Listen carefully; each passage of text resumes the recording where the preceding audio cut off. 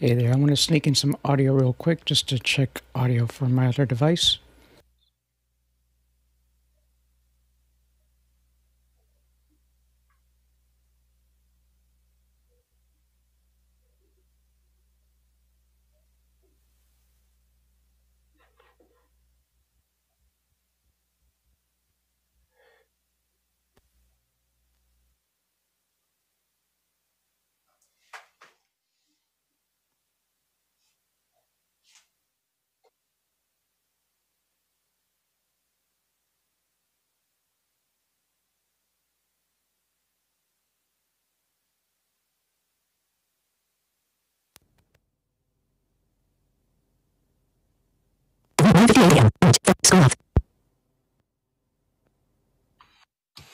No, that's not what we like to hear.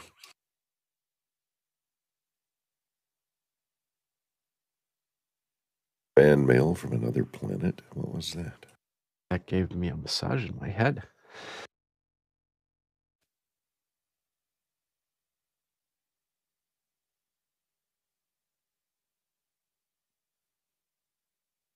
USB connector connected. 9:58 a.m. Screen off.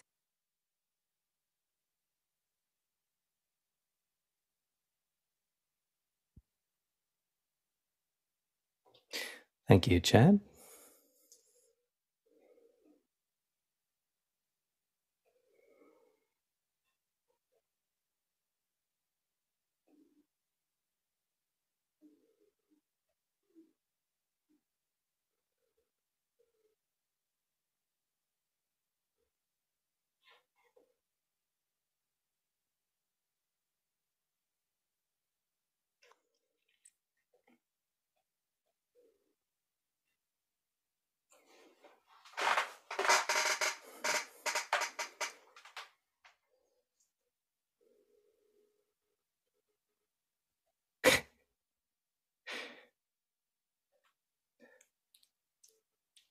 Share sound checked and ready to go.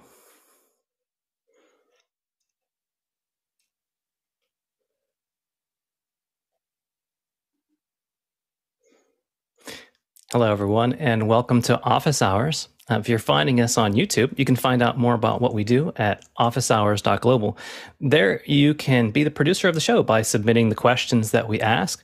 Also, you can participate if you feel that you have some expertise that you'd like to contribute.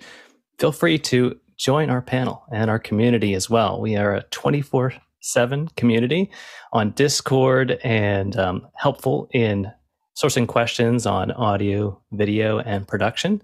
So feel free to join in. Our second hour, usually we focus on something in particular.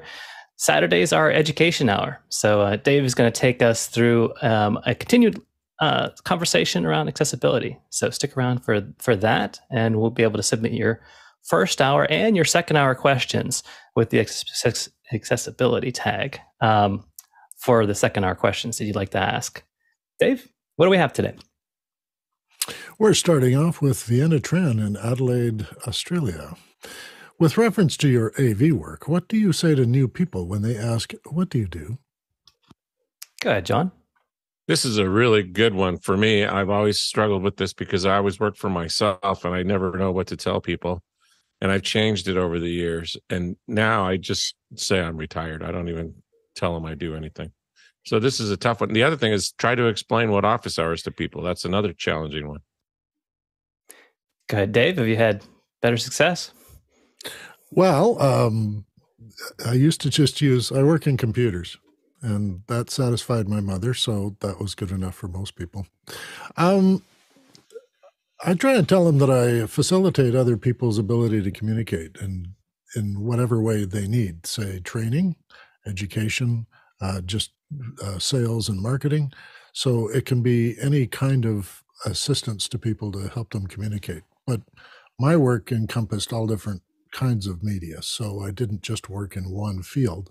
I worked in print media, and I worked in audio and video. And I also worked in digital and interactive media. So it's extremely hard to explain what you're doing to make a Laserdisc and what it's for. It's a little easier when I say I'm a video producer, and then they just assume they know what I'm talking about. I often joke with this with my wife because people say, I understand psychology because I have one, and I understand TV because I watch one. So it's a little harder, but lately it's even harder, like John has said, to explain what it is I'm up to for about 3 hours a day and enjoy it so much, but nobody can figure out why. Okay, Jeffrey? I'm a chief video producer to many major influencers. Courtney? I just tell them I'm an audio video engineer / computer programmer / retired. Sad but true. I have to say that depending on who I'm talking to, if it's just in passing, I could say something related to audio and video work. But if I'm talking to someone that could in any way be a potential client, I prefer not to associate what I do with commodity services. You start talking about putting people online, it's, well, how many hours or, how large of a stream or how many participants can you have? What that results in is more of a commodities game where it's the lowest bidder, common denominator, and people are going to be checking your prices versus others and just looking for the lowest price. And that's really not the type of client that I'm looking for.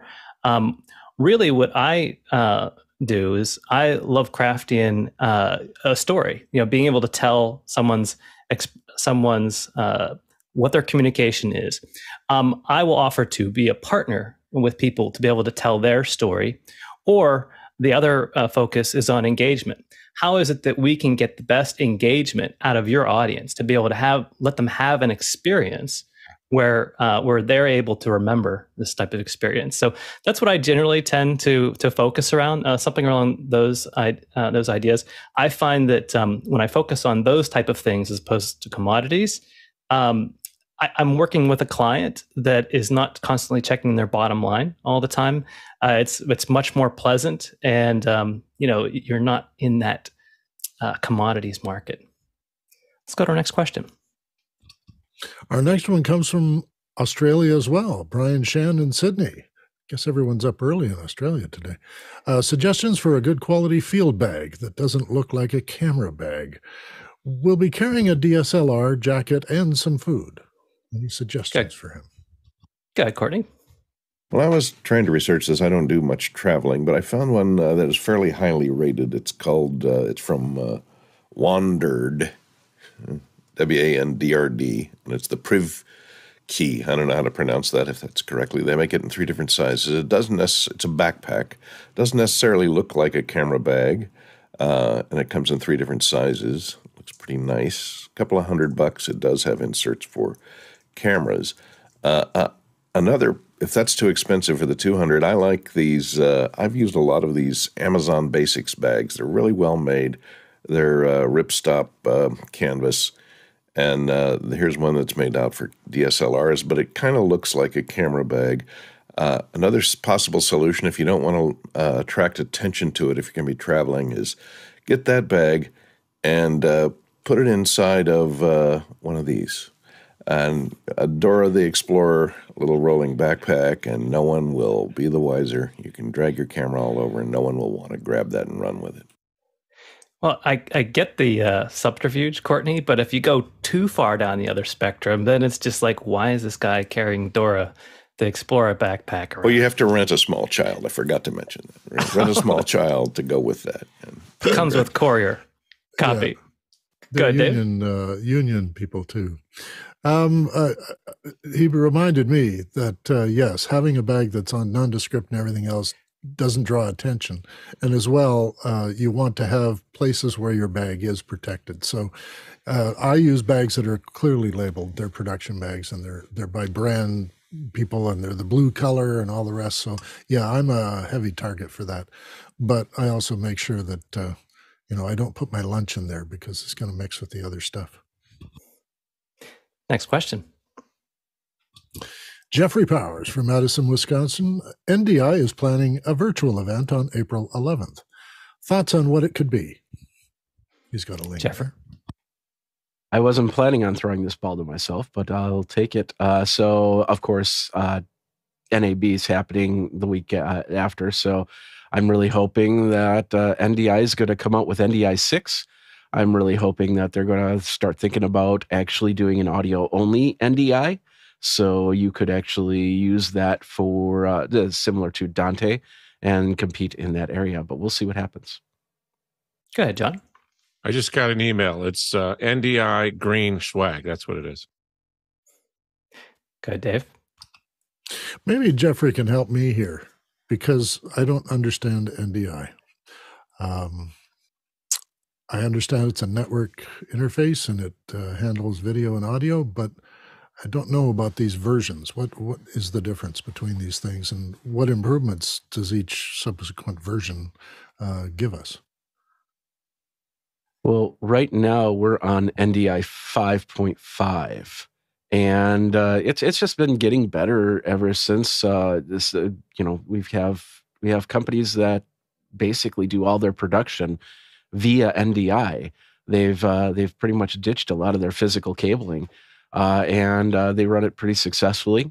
And so right now with NDI 5.5, you can set up. I have my studio mostly on NDI. You can set up any studio with that. You can set it up to remote from anywhere.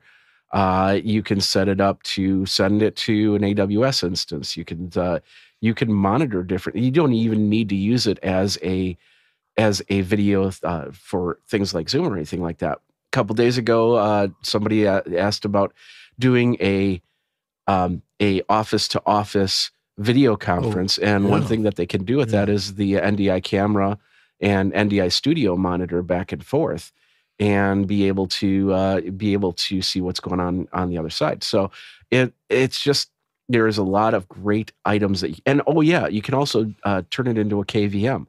So if you wanted to, if you need to control a desktop, you can do it from there. So there's a lot of great functionality, and I'm really hoping that they're going to expand on the audio. But of course, NDI 6.0 is probably what I'm really expecting. So is there a box interface that I would need before I do cabling and all the rest, that NDI has an in and out kind of concept?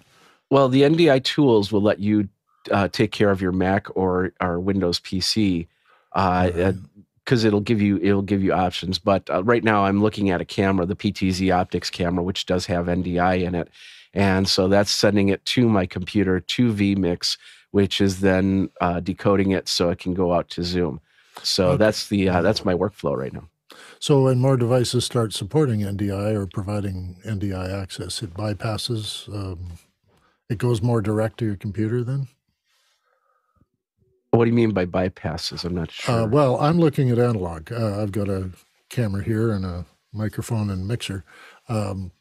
These are all analog, so they go into my computer through translation to USB. If I were to go to NDI, would that make it easier? I would just have one USB and then everything comes to me through NDI? It would make it easier for the computer because the computer is not dealing with the USB bus, but on another aspect, your network has to be pretty solid. And the one thing about NDI is I always like to say it's like shooting a shotgun. Everything just goes everywhere, and whatever catches will catch it. So for instance, I could have a couple computers running behind me with this same video shot, and I could be maybe recording to those as individual ISOs, while this one does all the streaming and switching.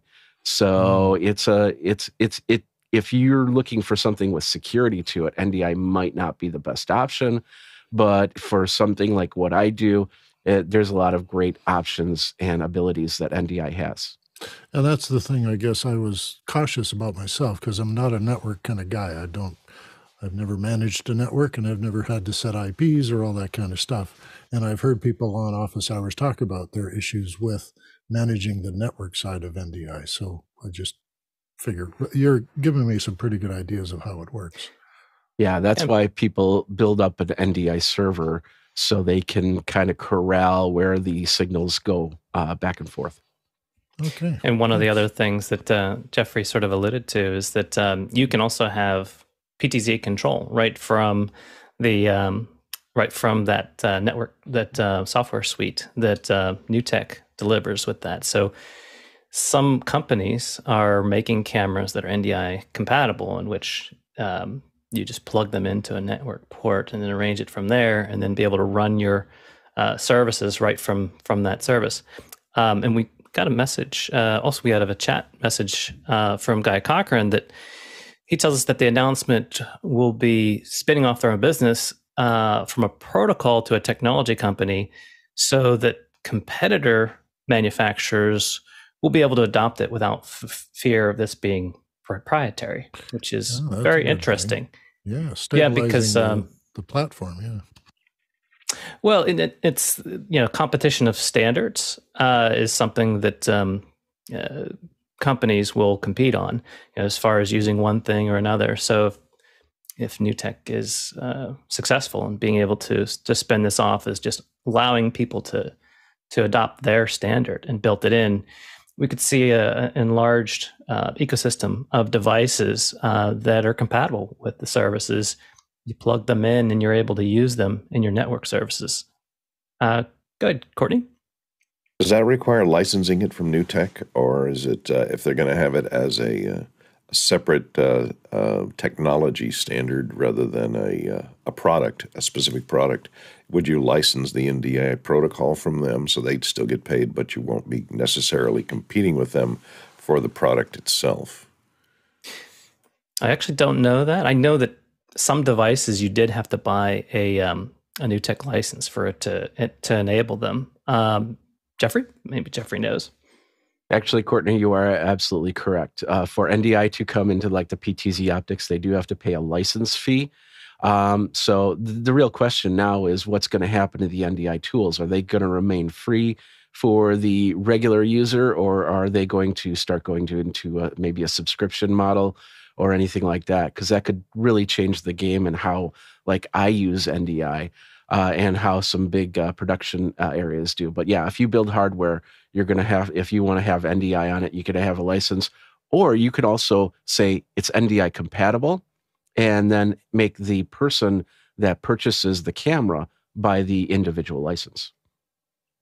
And Steve Yuroff also mentions in our chat a good point. NDI cameras are Ethernet devices, and your computer can gate NDI abilities via software. I would add too that some firmwares have been updated to enable this functionality. Go ahead, Nigel. Yeah, I wonder whether Dante is causing them some pain, and whether, sorry, someone's calling me on the phone. I need to drop that.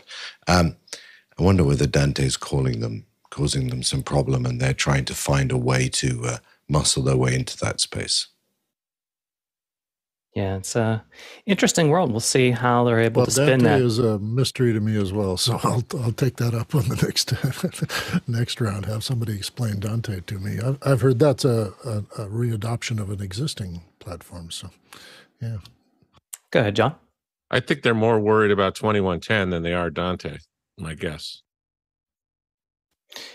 Yeah, it might be the VHS beta wars all over again, where it's the adoption of a standard, who gets their foot in the door first. I think that NDI has been on the ball and running for quite a while, so we'll see how much they're looking back. All right, that was interesting discussion that is apropos to our media and production. Keep in mind, producers, I'm speaking to you, watching the show. You can produce the show by directing us, by asking questions in Mukana. Go to officehours.global to be able to put in your questions. And let's see what we have next. Dave? Brian Shan comes back to us from Sydney, Australia. What grade of diffusion cloth would be suitable for a home studio Zoom lighting? Go ahead, Dave. I just brought it out of the cupboard here, but I use this stuff, and I buy it from a lighting service. Various grades of diffusion can be bought, some more thin than others. This one's one of the thin ones. And I'm a lighting guy from way back, so I have a contact, and I buy directly, and I buy in large quantities. But some of the other suggestions I would make is, that stuff that's on a sheer part of a drape when a fancy house has sort of light drape and then the heavy drape for darkening the room. That sheer is pretty good at diffusing. It's a little thin, but it would depend, of course, if you're putting a sharp light behind it or a thin light, a wider light. So it's recommended, of course, to use lighting panels these days, and they diffuse in that sense of being a large source. And a thin piece of that would probably help you in spreading the light around a little more. A muslin cloth, which is used for constructing sets and backdrops and stuff, is also quite transparent. And depending on the density of the muslin, you can get a pretty good diffusion out of that. Bed sheets are often a little too thick, so you're going to drop your light by about half if you try and put a bed sheet in front of it, unless, of course, it's a well-worn bed sheet and it's very thin, and you can do that. So lighting diffusion from a supplier is what I would recommend, because you've got the most control. You can stage it in its thicknesses, and they'll give you a range of thickness. So it depends on how sharp your light is. I only have one spotlight in my kit, and that's why I have diffusion. And often when I mount my diffusion, my spotlight is just very small. It's about a 4-inch diameter, and my coverage is about 2 feet square. So I try and get about 1.5 feet by 1.5 feet on a frame in front of it, and that gives me great diffusion. But right now I'm using large lights and LEDs, and they give me diffusion already. So the screens that can go on the front of them, or the softness of the fabric that's on them, is giving me diffusion. Good, Courtney. Yeah, Dave covered most of it there really well. Here in Hollywood, we use Rosco gel, which is a gel-type diffusion. This is a 216 is a standard diffusion type, and this is half 216. You can get it. Comes in sheets. It's kind of pricey. These gels were originally designed for use in front of tungsten lights, which are kind of hot. You didn't say what kind of light you're going to be using in front of. This won't melt in front of a hot light, but you could hang up a sheet in front of an unfiltered light, light bulbs of any kind, LED bulbs, etc., and get some diffusion. If you want to do it on the cheap or a DIY, check out your Bed Bath & Beyond for some a frosted shower curtain, just clear vinyl, not clear vinyl, but frosted vinyl shower curtain. That's what we used to use before we used the Rosco 216 in front of a light. That makes a good diffuser and usually doesn't add too much color into it. Make sure you get one that's not colored. But as Dave said, these days with LED lights being all the popularity of them, I just get some of these. These are, by the time you pay for your Rosco gel, you can afford a pair of these 13-inch diffuse panel lights that come with their own stands and carrying case. And those give you a nice square light that looks, if you're wearing glasses, it looks like a window or something reflected in your glasses. It doesn't look like studio lighting. And those also have the advantage of being bicolor. They can be set to tungsten or daylight or anything in between by turning a knob, and they're dimmable as well. So that's right. I'd go with that rather than go with your existing studio lighting and try and gel it. Right, and color correction used to be the deal with Rosco gel, is you would convert for daylight or tungsten and match lighting that was all in the environment already. And the diffusion stuff was a secondary consideration. But yeah, this we're also talking about fairly expensive stuff too. I failed to mention that this stuff here costs a bit of money. So shower sheet, it might be. I will just add that if you tend to pick something that is thinner, you can always double it up to get the appropriate diffusion. And I do agree with the consensus that, aiming for those panel lights would greatly simplify things. Unless, of course, you're trying to diffuse natural lighting. In that case, the larger diffusion could be helpful. And being able to double or triple it to whatever length you need could be helpful in dialing that in. Let's go to our next question. It comes from Alex Lindsay in Novato, California, USA. I just received my Mele Quieter 3Q. How should I use it in office hours? Go ahead, Samuel. Well, Courtney should be answering this, and she's the one that's the the Mele expert, but I would suggest using the Big Focus Companion as server for it. And also I would be very interested in the running OBS or Remix on it. Of course, it won't be powerful to do powerful streams, but maybe as a screen share PC. All right. Well, Courtney's gonna follow up. These make great video players. Play out.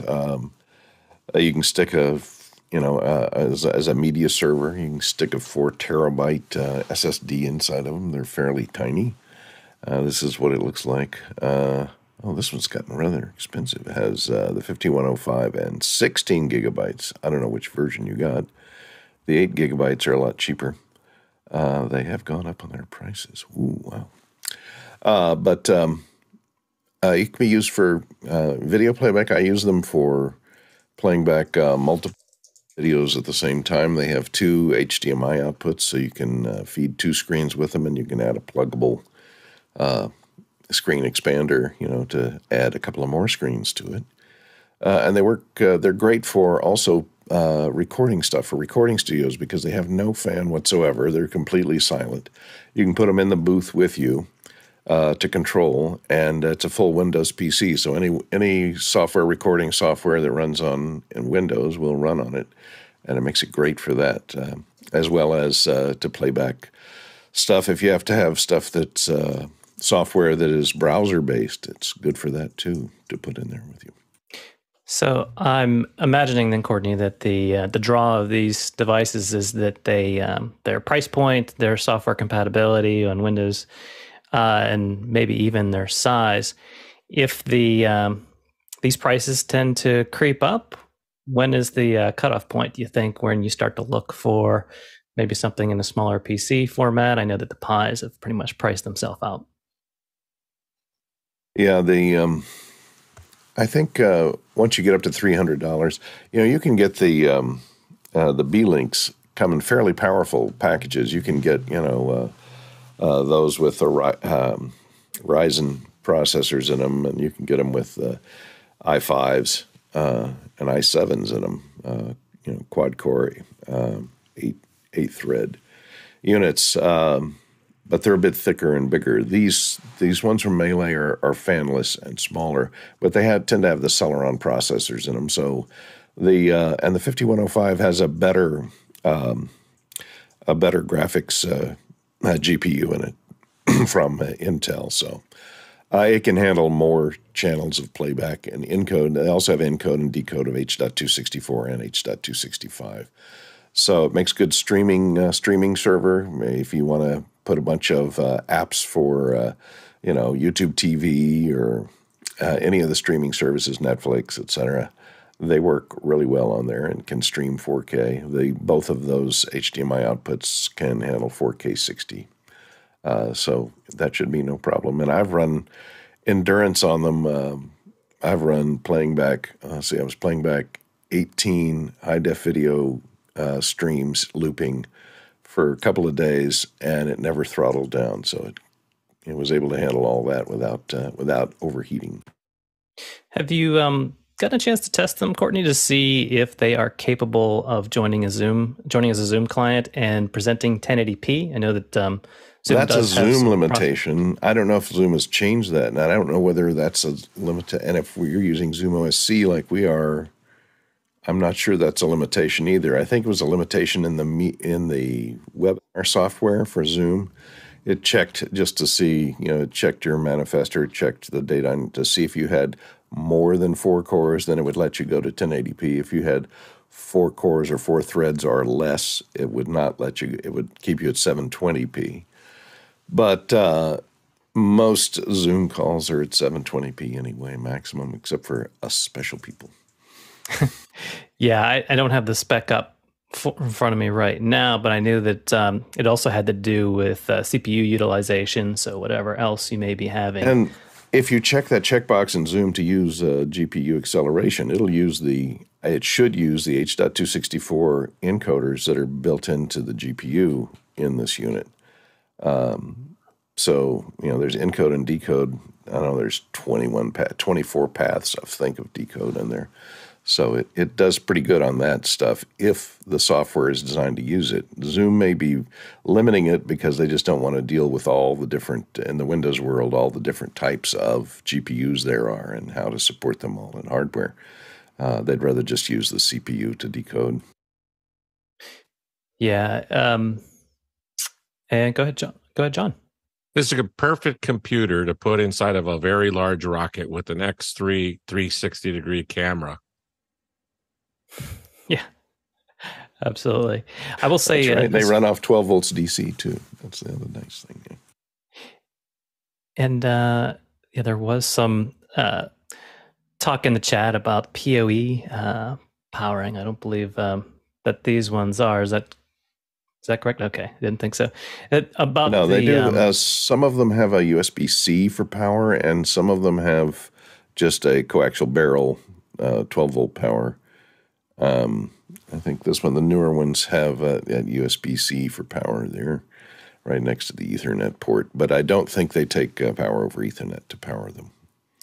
I think that might be a vestige from our conversation of converting the power from Ethernet to be able to supply a thing. I will say, though, that on the Zoom specs for 1080p, I did have a Surface device that did qualify for the 1080p. It qualified, but it didn't work out too good. Even for those low voltage processors, I just had a tough time playing back when tasked with 1080p. It seems to be quite a bit of an uptick from 720 to 1080p, and some would argue that there is a minimal difference in upgrade. There's definitely a large upgrade between 360p and 720, but the modest upgrade in 720p to 1080p, I think, brings with it quite a bit of a lift along with that improvement. Go ahead, Jeffrey. I'm going to talk a second about the PoE action. You're not going to ever see a PoE in a PC or a Mac for that matter, because the biggest problem with any type of machine is it fluctuates in power. It can go from 2 volts to 12 volts to more if you've got more stuff plugged into it, and that just overloads a PoE system. The only way I could see that actually happening where Ethernet could be PoE is if there's an internal battery inside the machine and it has at least 30 to 50% power to that battery, then a PoE can safely continually charge the battery as the battery is taxing on different types of voltages. But that would take a lot of extra stuff in there, and of course that Mele would not be that small. I want to say that when we had Chris Sabato on for his one-man show, he had this little device at the end of his PoEs that could get 12-volt output to power a thing. I'm trying to remember what the current draw of what he was using, but pretty slick alternatives. I don't think it was something with much draw, though. But anyway, let's go to our next question. Our next one's from Douglas Carmichael. In this live performance video, and he provides a link, the keyboard player is using FiLMiC Pro on an iPad to monitor a video source on another device. Has anyone done that with FiLMiC? How accurate is monitoring over Wi-Fi? Yeah, Jeffrey.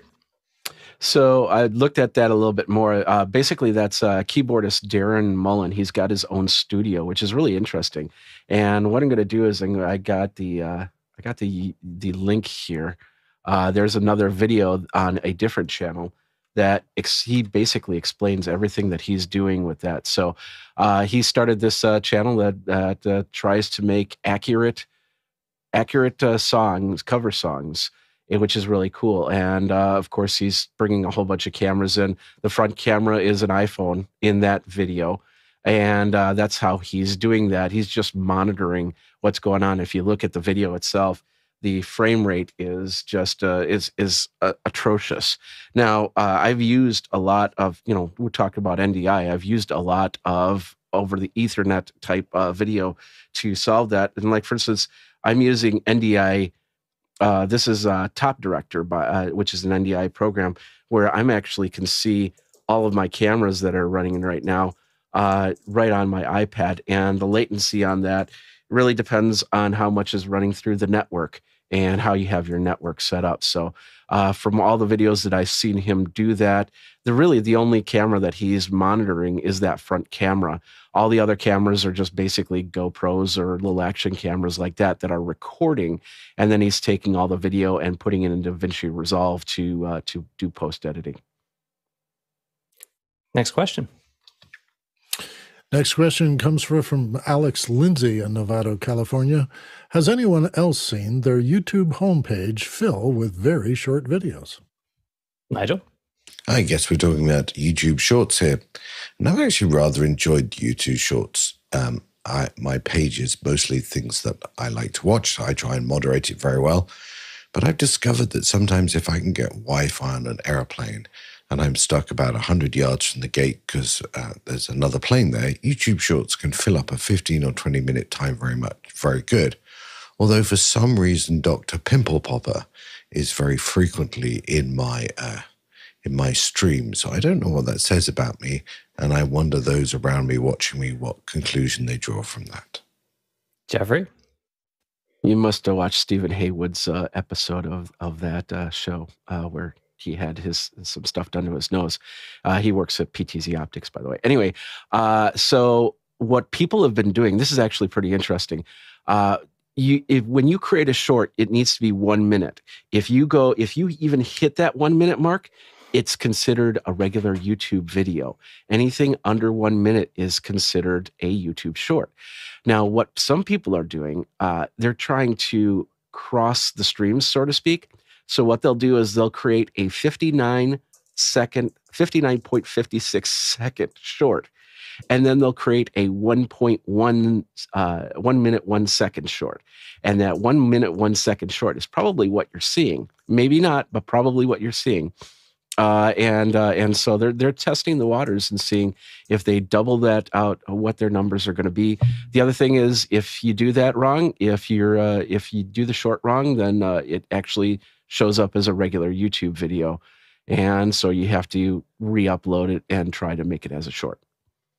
I remember you talking, Jeffrey, about some other aspect ratios for shorts. That is it correct, anything? Yeah. Anything below that 60 seconds will still play as a short, regardless of aspect? Yeah, it's not about the aspect. If you're doing 9:16 or 16:9, then that's one thing. But if you're doing 9:16, if you're doing anything 4:3, 3:4, there's a couple other resolutions in there. I've been playing with a lot of square video to try and see how that works, because the best part about that is when you watch it on the phone, you just have the border on the top and the bottom. But if you're watching it on a TV, all of a sudden you have a whole bunch of new real estate that you can deal with.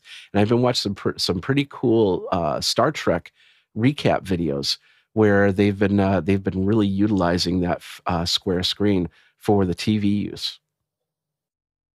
Go ahead, Dave. Well, this discussion reminds me of a phrase that Dennis Hopper made back in about 1978. He declared that in the future, all movies will be 7 minutes long. And I think we're going to get there. He wasn't ambitious enough. Go ahead, Courtney.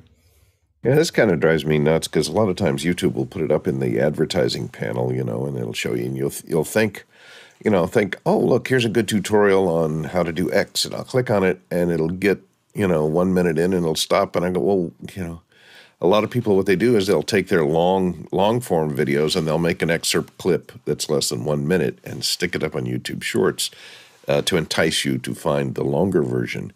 So you just start to get into it, and then it ends, and then if I'm watching on my TV, I don't have the links appearing there on screen to click on to take you to the longer one. So I don't know where to go then to find that longer one, and so I'm kind of lost. So that's what I don't like about it when it shows up in my YouTube player on TV. I have to say it has been effective for me. I think they're kind of leveraging the idea around like you're swiping through videos, which works fine if you're actively there and like, oh, okay, I'll watch another one. Swipe, swipe, swipe. What doesn't quite work so well is I've long passed the threshold of being on YouTube Premium for the amount I watch and how much of my life that advertisements would take. So I basically live on YouTube for all sorts of different things. And if I'm watching shorts, I will tend to put because you can do some things on the phone on premium that you can't do otherwise. You can turn the screen off. You can download them, watch them later. I'll have them flip through the shorts, and if I'm doing something, whatever, and have it playing, it'll just repeat and repeat and repeat and repeat and repeat. And I almost wish there's like a auto just go to the next one button, because after a while, if I'm getting involved in something, I'll hear it over Bluetooth or thing, and it's just going over and over again. It almost feels like a type of torture if you're not careful. If I was incapacitated and wasn't able to get to the next video, it might be the end of me. Anyway, let's go to our next question. Our next question is from Douglas Carmichael. The new Yamaha DM3 mixer does not support per-channel direct outs with a variable pickoff point, nor channel inserts other than a built-in gate compressor. Wouldn't that be an impediment to many workflows? Could we see that change in an update? Go ahead, Dave. Well, I'll jump in first that the Yamaha is a low cost. It's expensive to the ordinary person, but it's a low cost mixer. So in that sense, there's always a trade-off. I come from the days when Tascam was just making inroads. And when you used a Tascam mixer, you were expecting it to do certain things, but you didn't expect it to be a full desk. And so you didn't have, and you had to compromise. Well, I won't have this, so I'll have to do it this way. And I think you're expecting a little bit more from that DM3. It does come with a complement of 12 mono inputs and 4 that are an additional 4 that allow for quarter-inch jacks. And so there's a lot of inputs to this thing. And then there's the 6 mono outputs in the stereo. So there are ins and outs, and there are a way to channel those things through the touchpad. I don't know if you want to have as many of those things in whatever it is you're doing, unless you're doing a 16-piece band or something. Then you'd have to worry about foldback and inserts and that sort of stuff. So I guess it, as Mickey likes to start with, it depends on what you're going to apply it to, and then see if it serves your needs. As a digital mixer, yeah, it's a high quality mixer, and it's going to work for what it was intended to do. But even on the page, it says for small venues, for corporate work, and for streaming, there's plenty of capacity in that thing. I don't think you're going to do sophisticated musical tricks with a Yamaha DM3 that you would for, say, a full studio desk in a recording studio, because nobody's going to really demand that from you. But if your client is demanding that, then I would rent a mixer that is going to have these features and then make that my workflow. Samuel? Yeah, well, I completely agree with Dave about the price point and the features. I've used the TF1 quite a bit for mixing, and the interface looks very similar. You can route the outputs to the Omni outs, but there's not. You can't route the effects to a certain. Yeah. Go ahead, Jeffrey. Yeah, I totally agree. If I was doing if I was doing a live concert, I would not care really for that in what I would do.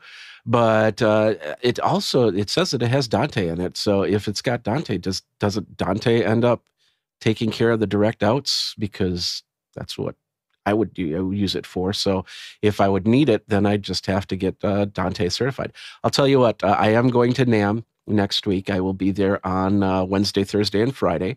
And I am definitely stopping at the Yamaha booth, and I will take a look at this DM3 if they have it available in booth. Fantastic. Let's go to our next question. Our next question is from Paul Walhus in Austin, Texas, USA. Many old iMac 27-inch, etc. are doorstops. Oh, that's a judgment. Can they be turned into a Windows 11 machine, or will they choke on Windows? If not, what would be the most productive Linux or other OS you could install on old iMacs? Courtney? Well, if it's an Intel-based iMac, which the olders are, you can install using Boot Camp Assistant. You can install Windows 10 on there. I wouldn't install Windows 11, but Windows 10 would be a good choice. The only problem is Apple wrote the video drivers, which Apple has always written video drivers to run Windows to be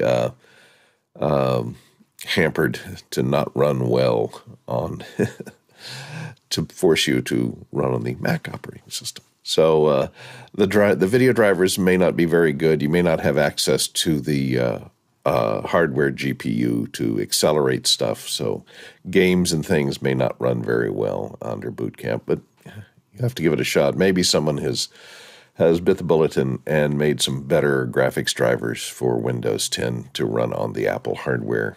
But there's lots of videos online on how to install Windows 10 using Boot Camp Assistant onto the older iMac. So give it a shot. Linux, you might be able to do it. I haven't tried. I will say, Courtney, I've not really dabbled into the Windows 11 upgrades on any of the devices that have offered it to me. Is better performance on system stats a feature of Windows 11, or is it just basically the compatibility that you would steer towards 10?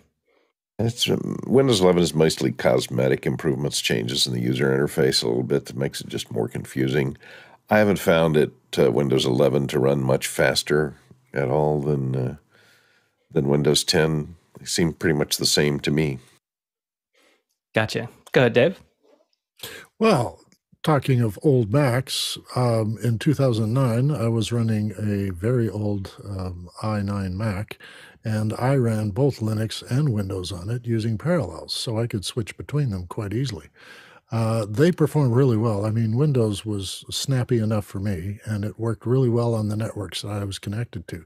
So being that it was a laptop, of course, it's a bit like the iMac in that it has its own display.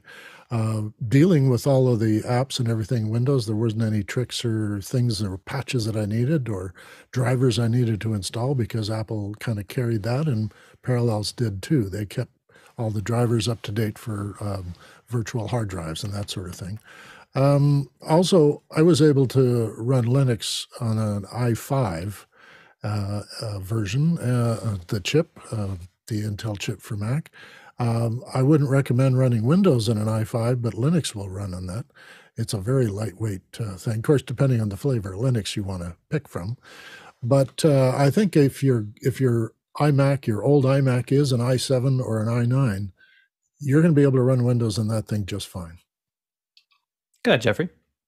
Yeah, and it's also going to depend on the age of your iMac. If you've got something, if even an i7, I got the 2012 MacBook Pro right behind me. That is an i7, and I think it's one step before Sandy Bridge, so there's certain things that I cannot do with that. But it putting on Linux, easy to do. It's just a real question of what you're going to be doing with the machine. If you're going to turn it into a media server, if you're going to turn it into something that's backing up your files, if you're going to, like a time machine, or anything like that, that's where you're going to start to ask the questions for the right version of Linux. Now, there is one other thing, and that is the Hackintosh community has been looking at older MacBooks and Mac devices in loading newer versions of Mac software onto the older devices. Because, as Dave said, some of these i7, i9 Intel versions of Mac are still very useful. And I have my 2017 right here, and I am on the beta program, and I am on Ventura 13.4 on that. So Apple is still making new versions of the Intel software, at least for the next year or two. So they're trying to make sure that all Macs are included as best as possible. So take a look at Hackintosh and see what they're doing. All right, let's go to our next question. Our next one is from James Haldane in Vancouver, Canada. What LED fixtures would be a good replacement for ARRI 300 watt plus tungsten Fresnels? And I did check out your Fresnel lens ARRI there. Probably depend on some features as far as what you want to replace it with. I'm assuming you want to keep all the same specs, have the Fresnel lens. Other factors are, do you want to battery power it? Is size a consideration? How about noise? Is it something that you just want raw power and aren't concerned about fan noise? Go ahead, Courtney. And I work with a lot of guys. I don't own any of these that use these aperture lights. They really like them. These like this C300. It's kind of pricey, but it does have it's a Cobb-based LED, and it does have a Fresnel attachment for another $119 you can put on it if you want that Fresnel lens on the front to give you a better spread.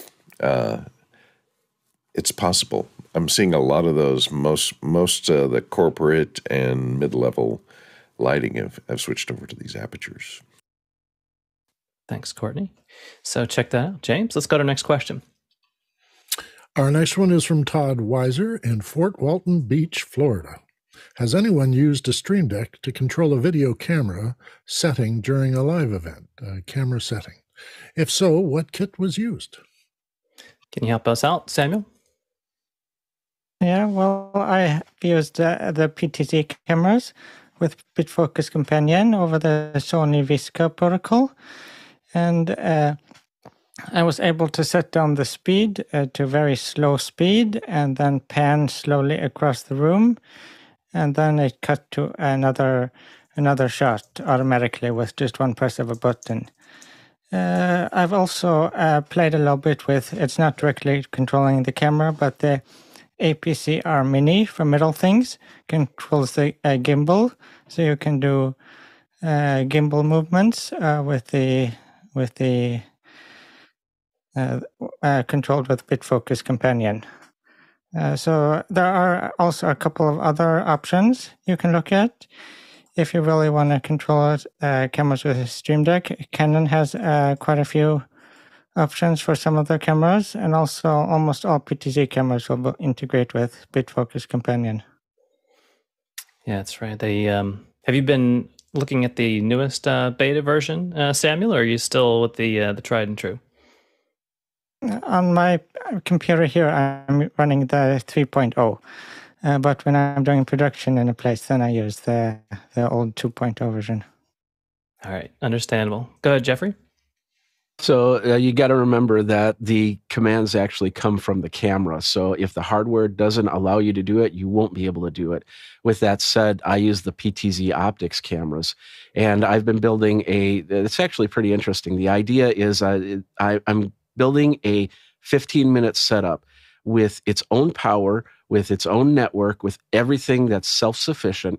I come into a band or somebody doing a presentation or something like that, set down my gear, do the recording, come tear it all down, and I don't have to worry about their sound guy. I don't have to worry about finding power or anything like that.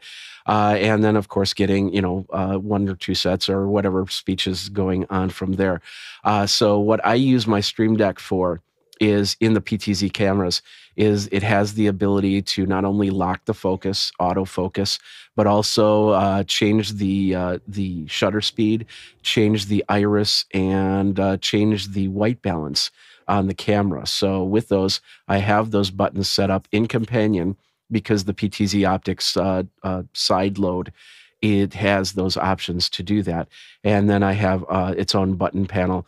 The only problem is I have a 15-button Stream Deck with the portable machine, so that I really have to be thoughtful on how I set up the buttons because it basically takes up 2 pages if I want to have control, if I want to have set spots, and if I want to have the control of the optics inside.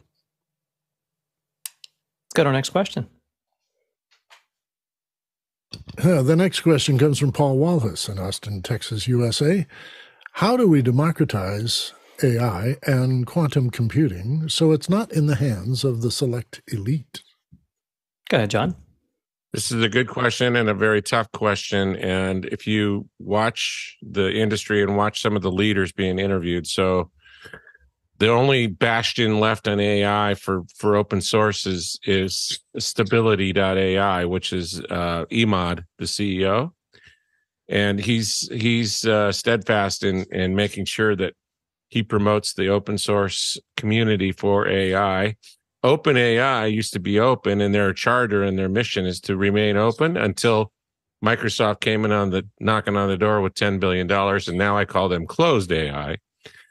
But to build these giant models is millions and millions of dollars, and to run the compute, the platforms. If you know how much these NVIDIA cards cost that these things are running on, that's the reason why OpenAI raised this money. They couldn't raise the money as a nonprofit, and so they have this for-profit organization that they raised the money for, and that they've limited the amount of return that these companies that invested can get back. It's really, really intriguing. But you're going to have closed systems: Microsoft, Google, Facebook, Salesforce, Oracle, IBM. All the only ones going to be able to afford these giant systems for the large language models and the generative AIs until the hardware gets more and more powerful. And so it's going to be a battle between the open source community and the closed source community. Right now, closed source is winning just because it's so expensive to power these models. So it's something to watch. Go ahead, Dave. You know, Paul, you're old enough to know about the California gold rush and how people gave up farming or left the big city to go win their fortune on the panning of rivers and the destruction of the nature out in California. And we had a similar thing up here in Canada, where people came up here into the far north and some froze to death trying to get their fortune. So I think we're in a gold rush with respect to AI. Everybody is not quite sure where the value is, but they just want to get their shovel in the dirt and stake their claim and mark the territory they can in the time that they can, using whatever leverage they can find. So yes, as John says, when you're nonprofit and developing these things, everybody looks in your window and says, how you doing, how you doing? And then as soon as you release something amazing, life-changing, or as I say, paradigm shifting, that there's a whole new way things are going to be done, then people want to jump in with their picks and shovels, show up a lot of money. I can tell you that what we've learned from gold rushes is the place to put your money is in the guy who sells the shovels and the boots, because everybody arrives unprepared for this stuff. And the people who come up with ideas of how to deploy AI, how to put it into use or make it fit your everyday life, are the ones who are going to make most of the money. But the big platforms, yeah, they're going to jump in first because they got the bigger shovels. Go ahead, Courtney. Yeah, it depends on the depth of your pockets, I guess. I did find the first portable quantum computer available for under $9,000. You can get it from Castor here. I think it's only 2 or 3 qubits, though, so you're not going to do a whole lot of high-speed computing on that or anything practical. But, if you want to get your feet wet on the ground floor of quantum computing, there you go. $9,000 gets you in the door. Fantastic. Let's go to this. I don't know how well this is going to age as we turn back to this. Let's go to our next question. Well, we're heavily into the AI section now. This is the section of the show where we discuss AI. Alex Lindsay brings a question from Novato. How do you think AI will impact design over the next decade? Nigel. So I think there's a couple of things I think will affect both designs and designers. So for those of us who have websites or Substacks or something, when we want to use a graphic, either we borrowed one from somewhere on the internet, sourcing it so they would take pity on us, or we paid a designer to do it. I don't do any of that stuff anymore. I go to, Midjourney and throw something at it and he gives me a graphic. Mostly that looks really great. Now, is it as good as something a real designer would have done? The answer is no. Is it spot on? No. But the amount of time I'm willing to spend on it compared to the amount of impact I think it's going to have as part of a longer piece will decide how long I spend on it. So in terms of me using graphics, I've found that now an extremely useful way. The same way that the Alex has mentioned in the question, I think always uses Midjourney now for MacBreak Weekly for those images that go on my YouTube feed. So I think that's how it will affect many of issues. Will it affect designers?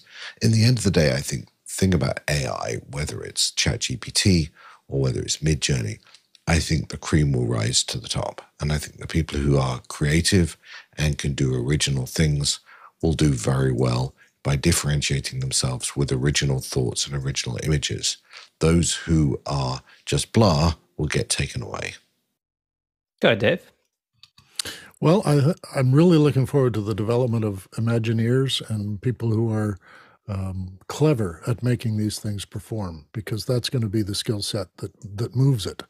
And I think I'm looking myself to the impact of media as itself, that the media that adopt AI, the outputs that come from AI, are going to change the way we think about a lot of things. And I'm curious. At first, of course, everybody hates it, and then they'll adopt it later, like we remember with microwave ovens. And how it's applied later, I think, is for me the most curious part. In terms of design, yeah, it's going to affect that first because it's a visual and textual medium, but it will start to have its own space, just as any new media has the old media as its content. We make movies about books or television that imitates radio, and we're going to fill it with all of our previous ideas until we start to have brand new ideas which are inspired by your experiments in AI. So I'm looking forward to seeing some of that. But I'm also going to look at the social change that happens, because right now, suspicion about the authenticity of everything, including me, is going to be rampant. And AI seems to be the big bear in the woods haunting all of us. But in fact, we might domesticate the thing eventually, and we'll lose our fear of being able to, or not being able to, distinguish between what's actual and what's fabricated. Yeah, Jeffrey. Yeah, because that's what's actually happening right now. You cannot. One of the reasons why you can't take an image and say, make this image of me behind the Eiffel Tower without it looking slightly different of you is because they're taking the image and then turning it into keywords and then reproducing it. And the biggest reason why that is because of security. They're worried about deep fakes. They're worried about, I guess, AI photoshopping, for lack of a better term. And this is definitely going to be a new way for people to try and fake out people as to where they are or what a celebrity is doing or what news is happening out there. So I have a feeling there's going to be a lot of AI forensics that's going to be growing up that really quickly that will be able to try and determine where this is coming from, because you can buy your own AI server if you have the money and start to develop your own AI images. And if you tell it, if I put in a picture of Tom Cruise, I want a picture of Tom Cruise, it's going to do it. So we're going to see a lot of that in the next 10 years and a lot of security protocols that are going to be coming into place because of it. And Courtney. And I think production designers for like horror movies, if you look at Mid-Journey samples, it comes up with some really creepy stuff that you wouldn't ever think to put together like this. So it's a good starting point for a production illustrator to come up with, I want a new design for the horror, monster in my next monster movie. You can come up with a million different designs, and it can give you a photorealistic rendering of that so that you know what it could look like if you created a mask or a three-dimensional object, a CGI object that looked like that. It's a good starting point for production illustrator. And John? Next decade. Wow. I think by the next decade, the next 10 years, we'll have artificial general intelligence, and after that, it's game over. So they'll be doing everything. All the generative stuff will be all video. So it will be text to video or voice to video. And you'll be able to create, AI by then will win Oscars, will win Emmys, will win every award that's out there. So it's a monumental shift in society. All right. Well, thank you, our producers, for our first hour. But don't go anywhere. We're going to shift right into our education hour. We'd like to encourage you to look at the lineup for next week. Our next week's schedule is out, and if you'll notice, there's a lot of topics that are associated with our different verticals, looking at NAB and what's coming out from there. Also, Monday is going to have a fascinating discussion with Rob Garrett, talking about training, something that he has expertise on. And I see on Friday, there's a hint of a special discussion. So we'll have to see what that's about.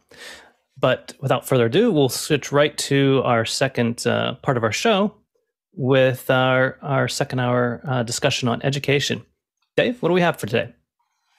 Thanks, Josh.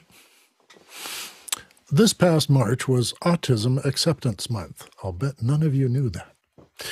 Today I'm sharing the show with someone who's been a regular panelist on Education Hour, Hershid Trivedi. He's agreed to help me with our discussion by providing some history in the development of tech to assist people and help me integrate those innovations into everyday life. I've been on the edges of helping people get an education, which has exposed me to the many special support systems people need to overcome sight and hearing barriers and physical barriers. I've had to change my vocabulary many times to incorporate new definitions of what people are challenged by. Just this week, I heard the phrase vision loss spectrum, which better defines the variation in capacity for sight, which I've long ago learned is not always total blindness.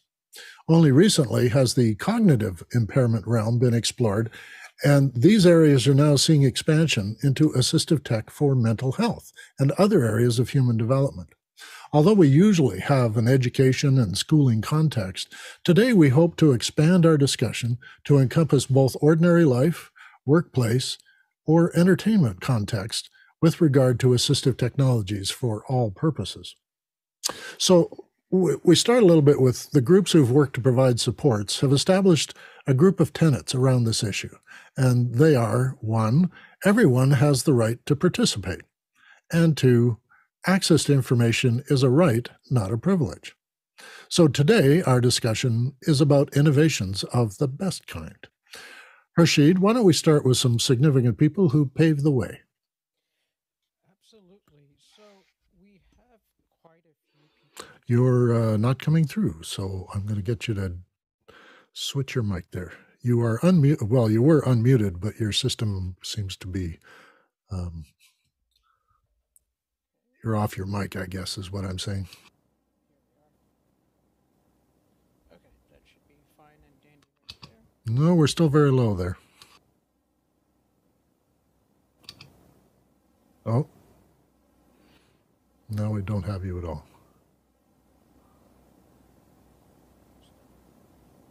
Earlier you were testing some audio. Have you returned that to normal?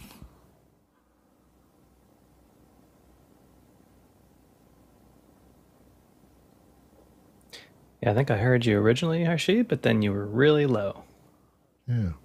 So maybe just needed to use that first setup and turn it up a little bit.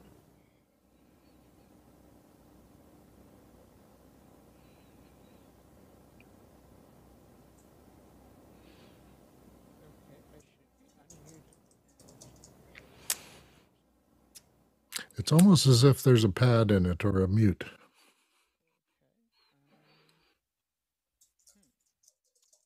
Very, very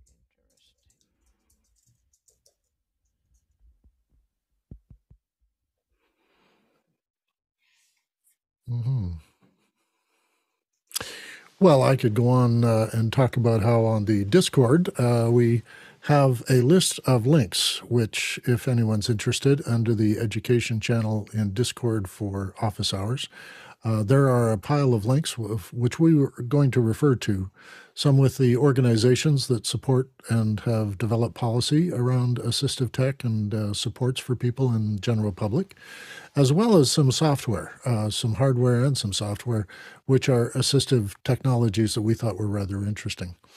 While Hershid is figuring out his audio, what I could do is, if I'm allowed to share my screen, I could share a discovery that I just had in the last week or so. And it was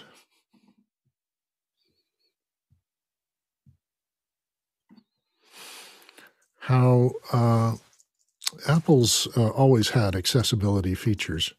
And the accessibility feature that I've never used was to increase the contrast. And I had a sheet, and I'll try and zoom in on this. Yeah, there we go. This is the menu for pages. And on the right-hand side is what I was normally using. And there are various shades of gray for the buttons and the menus and the boxes for putting in information and selecting drop-downs. And my sight is not as sharp as it used to be, and I'm old, so I'm not surprised that I have to have thicker glasses every time I go. Well, recently I was exploring accessibility, and it allowed me to, it's describing it as increased contrast. But what it did is it put lines around all the areas that I would interact with. And I found that incredibly helpful. And it's a simple thing, but it assists me even better. And this applies to any app that I launch, is I now have what almost resembles an OS 9 interface with lines around things and more obvious contrast between the things that I'm looking at. I tested it with the color wheels and all that, and those are all the same. But it's just the interface elements, the icons and things that are part of the operating system and the Finder interface that allow people to see the edges and be able to identify things a little more clearly. So I was using it just this week, and I'm finding I'm much more comfortable and not having to hunt or wonder if that tab was the one I clicked. So I just, in terms of assistiveness, this has helped me as a person who uses, pages and numbers and all the rest. Even in Zoom, my menus now are more clear to me, and it's not that I'm not misclicking things anymore, but it is making me more comfortable using this stuff as I find the screens and me don't get along just as much. So assistive technologies are coming at us, and they're available to us. And even as we're trying to explain here, every benefit that's coming to the less capable communities, and those even with critical deficits, can actually help everyone in their ordinary life. And I can confess one thing that happened just as we were developing this show. Hershid and a partner he works with named Sandy were talking to me on a Zoom call to work up our show, and taught me that making PDFs with Acrobat Pro, there's a feature in there which I've never seen before and never used. And I've always prided myself in being mostly aware and keenly aware, actually, about HTML and making it compliant with assistive needs, readers and navigating and alt tags and the usual descriptive supports that go into HTML. I wasn't aware that PDFs have the same features, and that tags and reader orientation and proper titling and headers and footers are examined by Acrobat Pro. They taught me that if I dig down a little deeper into the menus, I find an accessibility test that you can run on whatever document you're making, and it'll give you a list of things to correct if you want it to work in a reader, a speak reader for sight impaired, and also for hearing impaired. You can have the reader read more clearly if you mark these things properly, and it won't run sentences together or miss periods and that sort of stuff. It was enlightening to me to be taught by people needing assistance that I need assistance too sometimes, and making this more compliant was a real revelation for me. So as I've scheduled in a few weeks' time, I'm going to be scheduling a whole thing on PDFs for the Education Hour. Look forward to that. I'll just pitch that a little bit. I thought I was a master of PDFs until they showed me there's a feature in there I have never used. So we can learn something from people in the community as well. Have we got Hershid? No, we don't. Okay, well, what I'll do is take part of what Hershid was going to talk about and do it for him. And that way we're not running on. We do have one question we could go to, but before we do that, I wanted to mention that the Justice Department in 1990 passed a Accessibility Act. I don't actually have the name for the ADA, but in 91, George H.W. Bush passed the ADA regulations for doing things on the web. But they also made it an arm of the Justice Department, not a separate government department. It's a subset of justice, and it was put in so that accessibility would have a focus from then on in almost every government activity. Well, they came up with a thing called the Web Content Accessibility Guidelines, which have been around for a little while now, and they also have that you can be fined for not having an accessible web page. So the WCAG, or WCAG, as Hershey likes to call it, focus more heavily on the 4 principles of accessibility. And this extends far beyond just web design. These accessibility principles actually appeal to me in terms of reminding ourselves about what we can and can't do, or what we can and can't see, or what we can't hear. And just as we've been having discussions in office hours, for instance, about Apple's transparency feature on their earbuds, and how the Bose in-ear monitors actually now have transparency. And just a couple of weeks ago, we had an audio session on a Wednesday where we had people talking about the in-ear monitors and how the new technologies applied there are helping the hearing impaired people to hear better and to distinguish between, your dog barking and the one on TV barking. So these things are coming at us, and we're getting better lives, better control over our hearing and our sight, and giving us enhancements that are making it possible for us to work with technologies that make things better for even ordinary people. I know my mother, who was mostly deaf, would have benefited from having AirPods that would be able to have transparency, where she could hear what was in the room as well as what was coming at her on her music or her radio. And this would have been a feature for her so that she wouldn't not hear someone leaving or entering the room. The 4 principles that I referenced here are perceivable, operable, understandable, and robust. And the acronym is POUR, which is pour. Rashid wanted me to have a sound effect at this point of pouring water or something and make that point. I didn't do that, but that's okay. Perceivable is part of that perception. We now have described content channels that allow you to blind people to watch television and to be able to know what's going on because it's described.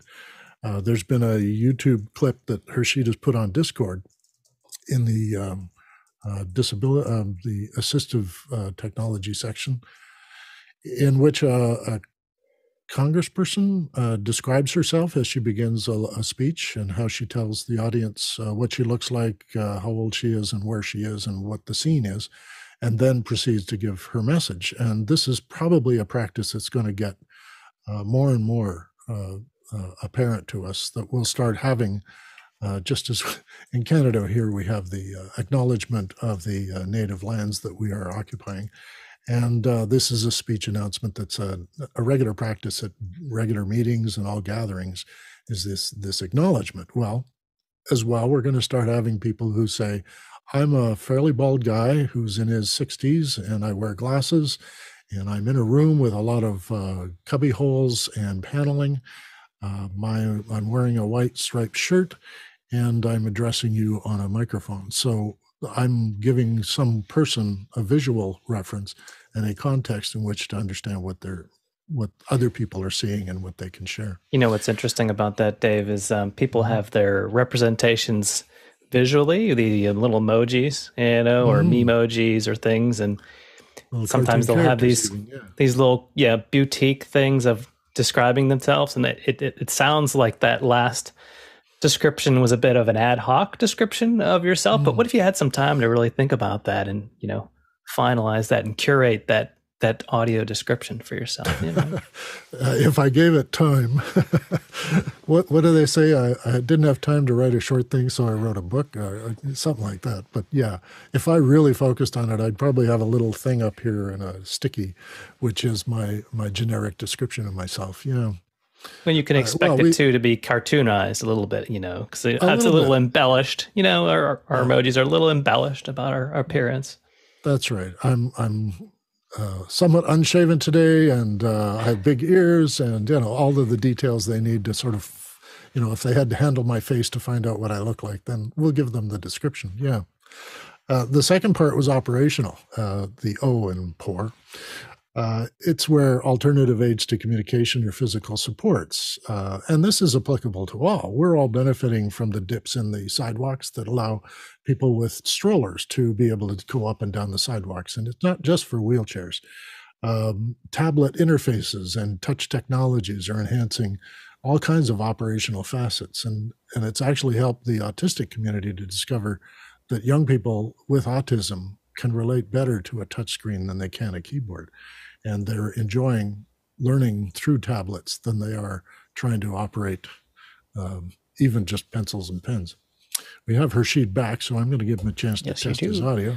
I also have alternative keyboard too that wasn't playing nice with me. And that's today. where we are. We're at operational. You take over here, yes. So here we are. I have my Logitech keyboard. But then again, why do I have one when my laptop has a keyboard, right? So we want to make sure that we're always connecting what we make as a product. So if we make a website, we make an app, or we're making a stream because we want someone to come to our product, we want to make sure that they could interact with it. So if you're trying to write comments and such, you might need a alternative keyboard because you can't type properly, because you might have other disabilities. And it is also important to recall that with operable, it's kind of like to think externally or outside the realm of what tech might be or what you might think of tech as. And we'll move on to what the next section will be, which is understandability. Yeah. And with the understandability part, there is a lot of interesting focus, because we might not think that, we have that ability or disability or that issue, but cognition of how we introduce information on a web page, for example, or on any matter for that fact, right? Like if you have a website and you know that you have the home button, the contact us button, the about us button, it paints a picture for a end user to say, hey, if I want to get the person's contact information, I know to go to contact us, and more than likely I'll find some email or phone number in that context. Other components might be to deal with the way colors might look on a web page or the way the layout is. If we're making a web page that's so busy, or if we're making content that's so busy, no one's going to have time for you to go through listening, or why do you have so many sound effects in your video stream or what have you. And we always want to remember that we're talking about the classroom here in our hour for today. But what we were talking about earlier before my audio wigged out on me, sorry about that, is how certain people have been big influencers, right? So the ADA was a big influence, and thus that some of these practical ideas, like the word poor, right now we're on understandability, which is part of the U in poor.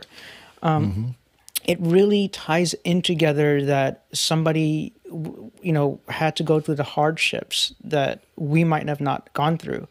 And therefore, how do we take AI and how do we teach it properly, right? So it's the same concepts we're all going to kind of learn through.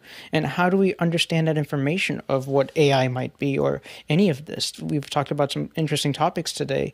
And so, Dave, how about with robust? What do you think? Could you define that for people with the R? Before we get to robust, I wanted to focus on cognition and clarity, that jargon-free, more expository explanations in the text of any kind of interface that we're working with, including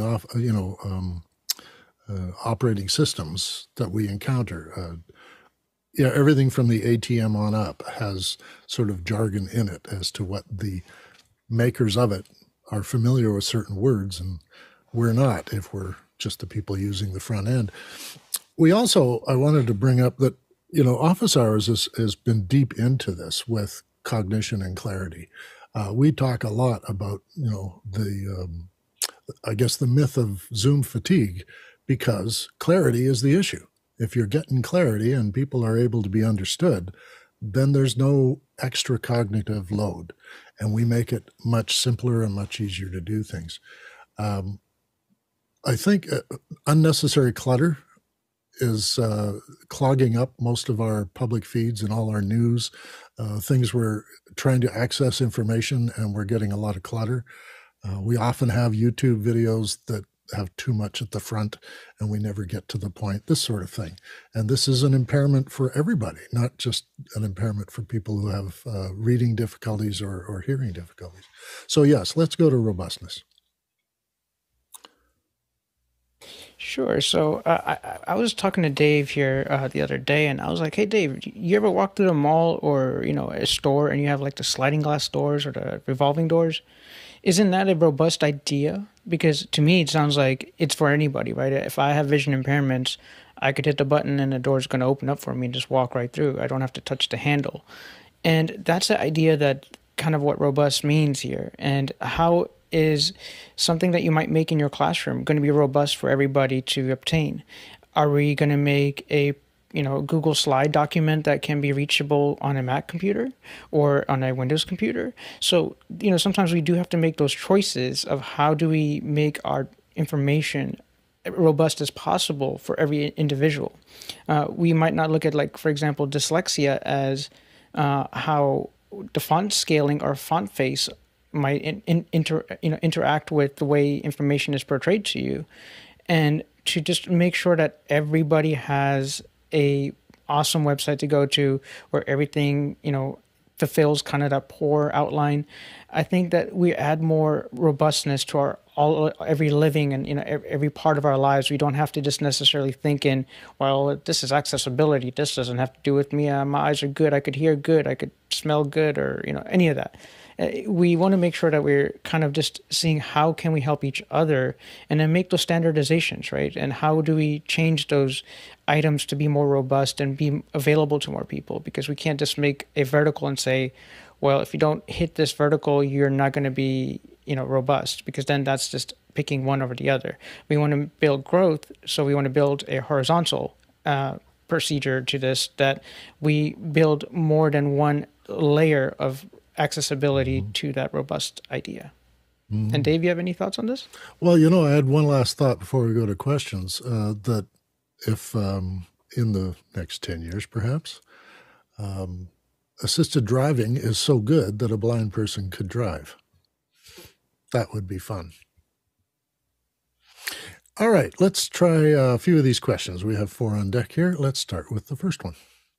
All right. The first question comes from Bob Sturdivant from San Antonio, and he wants to know if the community has been able to take advantage of any of the different AI tools to help accessibility, and if so, which ones? That's really interesting, because I just learned about some of these today, but I'm going to let Harshid describe one or two that he has been able to demonstrate for me. We're not at the halftime demo yet, but if you not at the halftime demo yet. I haven't necessarily used specific tools in this section, but a lot of these tools are on their waiting list, right? So we mentioned Microsoft earlier in the show with how open AI, and now it's kind of the closed AI. Well, ChatGPT is sort of a Microsoft product, and Be My Eyes, for example, is leveraging that, where they've added a virtual assistant. So let's say you're into car magazines. You flip to a page, you point your camera at it, you ask the virtual assistant through your microphone, hey, what's the picture on the right-hand page? And it says it's a black Lamborghini Diablo with a hue of green at the back. Oh, okay. So you're getting an idea of what might be on that piece of paper through a sort of virtual assistant. And if it might be people, it might do an alt tag of description. So I kind of find it funny to see most of the people on the panel when they get excited about the describe feature on Midjourney, because to me it helps, I think, everybody else. So it's just quite funny that some of these tools that we're using, they kind of equal out to what everybody else is using. Yeah, we have a lot of these links in our Discord channel. The one or two there are assistive technologies for people who have trouble communicating. That is, that they don't speak, sort of like Stephen Hawking style, where you push a set of icons and they help assemble a sentence. So we've got some of that in there, and we've got the Be My Eyes service, and also two other services which have live helpers, which you can sign up for. And when a person needs help doing something like their taxes, they can actually have a helper walk them through it and be on the same website and explain and guide them. And it's much more interesting that way than to try and do it through the technology itself. Situationally, there's a context there for each of these AI applications. So if we get real good with text to speech and speech to text. We might have a natural language translator, and that would help people who have dyslexia. That might help people who have low vision. It would have a lot of other applications as well. But as an assistive technology, AI is going to, and machine learning, I like to more refer to, is going to make smarter machines that know who we are and what our limits are, and then be able to accommodate them with special features that apply to us. Next question. Oh, I had something to add there, Bob. Dave. Oh, I'm sorry. I missed you. Go ahead, John. I would think that the upcoming Apple VR goggles would be super helpful because it's going to have like 15 cameras in it, and it will be able to describe the room that you're walking around or down the street. I got to believe that would be super helpful. Yes, that would be, because it's going to be like a bone conducting assistant. And someone right now, the watch, I think, taps you. If you're learning to navigate, it taps you to turn left or right and warns you that your destination's coming up.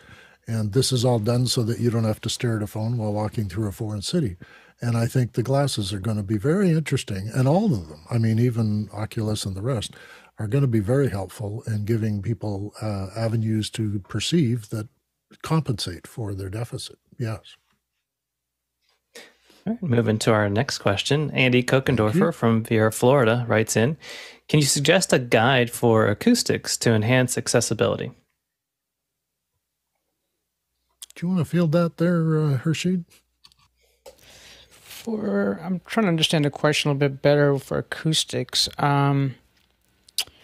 What I could reference back to is maybe even listening to the how do we preserve our hearing episode, where we talked about how hearing aids have different ambient mics and stuff like that. So like you could use alternative tools to maybe check how loud your surroundings might be rather than forcing it, really, really loud. And that might give you some insight. I know I've taken away some insights from that episode myself, so I don't know if that would help you there. Yeah, I think there were some really interesting suggestions there about improving your audio environment, your acoustic space. Primarily, of course, for using, media in that space, but also for personal comfort. In my own home, we're pretty quiet here. We don't have a lot of noisy things, and we try to keep the place fairly calm. And I often, because I'm an audio guy, I often will situate things in a room or decide on a fabric or even have a size of curtain or even a hanging on the wall will have an impact on the acoustic environment. And also, I think I even chose my silverware based on how loud they were when they came and left a drawer. So I think there are things you can do just in your own, what I would say is tuning your perceptions to your environment. I used to teach people who were learning audio and using microphones that if they just went into a room and wanted to know what the room would sound like, they only need to close one ear. They just plug one ear with their finger, and then you'll suddenly hear all the noise in the room because your brain is tuning it out. And for a suggestion for a guide to enhance accessibility in an acoustic environment, that's really important to people who are cognitively deficit and need a quiet environment and are disturbed by noise or have annoying noises that distract them that other people don't seem to be able to focus on or can't hear or don't notice. And that's a thing. I don't think there's a formal guide because it's all in the context of the person's needs. All of these things are connected to what a person needs to help them be effective in their environment or with other people. So I think if we looked at the context of a particular acoustic environment, yes, there would be a need for a focus on how it can help the people who live there. And particularly, of course, when people are choosing a living space and they're accommodating a disability, they often look at how wide the doors are in an elevator or how long the hallways are or where the steps are to the garbage and that sort of thing. And these impairments are pretty obvious visually to those who are physically disabled or need mobile vehicles. But we don't really stop and think about the acoustic environment. So yeah, that's a good point to be bringing up. Next question. Next question comes from Peter Buck from San Francisco. He recommends a great resource is Designing for Accessibility, a business guide to countering low speech intelligibility from the Center for Hearing and Communication. Are there any other resources that you recommend? I personally know I don't have any of those resources. Maybe Harshid has one or two in his bucket.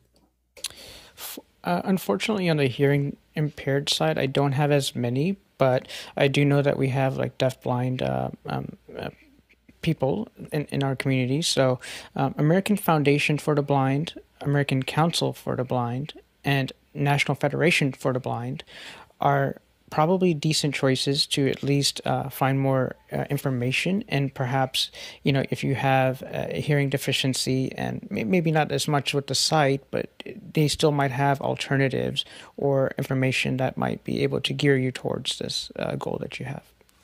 Yeah, and I saw a few organizations listed for the deaf as well. There are ones in the UK and in Canada and in America. The deaf community are well represented policy-wise, most jurisdictions, and the school systems are augmenting deaf. And Dave, just to mention, you mentioned the one from UK. That's RNIB, the Royal National Institute for the Blind, and that is the interface for UK. As I mentioned, the other ones being in America, and then CNIB is Canadian National Institute for the Blind. So again, everybody kind of works together to help the end goal. So these different resources might be helpful, and they're also going to be available on Discord. Yeah, and there are institutes for the deaf. And in my city, we have a school for the deaf, so we're quite aware of that. Next question. And our next question comes from Mandy Van Cleve from Monroe, Ohio. For closed captions to be available to participants in Zoom, the meeting host would have to enable them for the meeting. This is often overlooked. Why not have closed captions enabled by default in Zoom meetings? I would begin by starting with how big your meeting is. If your meeting is just 4 people and you know they don't need it, it would not need to be default and you would have to switch it off. But then we switch off other things when we start a Zoom meeting too. So maybe it should be part of our routine for starting a Zoom meeting. If you're going to have 71 people, which I did just the other night, one person had closed caption, and so closed captions needed closed captions, and we had turned them on for that meeting. So I think it's maybe a request. It's something that people should be familiar with, that they can turn on and that they can work with, and that they will make an effort to accommodate with. Josh? Yeah, I hear your observation there, Mandy, and it is true that you have to go into the settings and turn on, it's under advanced, to turn on closed captions. I would say why this is not a default for Zoom. We had an issue whenever, we had an issue with a community that likes to use original sound. Zoom recently changed their settings to that being a not by default action. So we have to very deliberately turn on the original sound. And the reason that was given was that they're looking from a support perspective of their platform.